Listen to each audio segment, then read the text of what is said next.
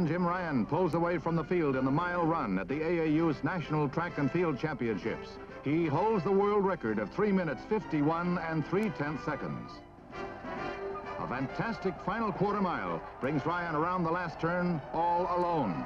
Previous quarters all timed under 1 minute each, but it's the incredible final lap of 53 and 5/10 seconds which brings Ryun home the winner, 35 yards ahead of veteran Jim Grilla.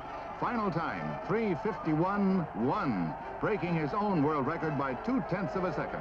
Says the 20-year-old marvel, "I felt well and I wanted to run a fast race."